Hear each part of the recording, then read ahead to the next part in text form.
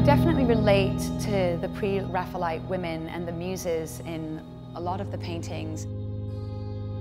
Pale, red-headed, blue-eyed, and somewhat haunted women, and often in fashion shoots I've been depicted as a Pre-Raphaelite woman. Just physically, we share a lot of similarities. My name's Karen Elson, and I'm introducing John Everett Millais' the wonderful and beautiful Ophelia.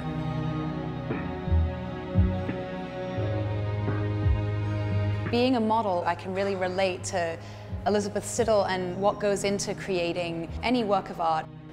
What I heard is that she sat in a cold bathtub. He only put oil lamps underneath the bath to keep her warm, but then he was so sort of engrossed in painting that those oil lamps would go out, and she ultimately was sitting in a cold bathtub. I heard that she eventually got really sick from that.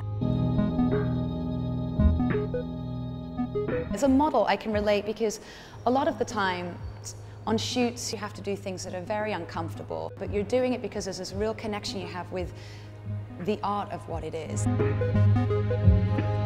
I'm sure, you know, Elizabeth Siddal had the same relationship to Millais.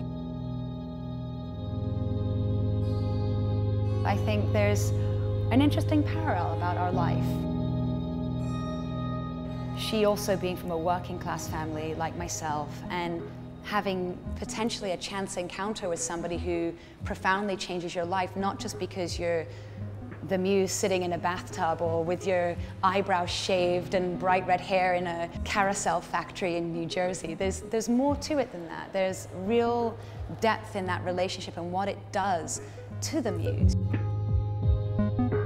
When I first became a model and when I had my defining shoot with Millais, it was changing the mold of what was beautiful in a woman.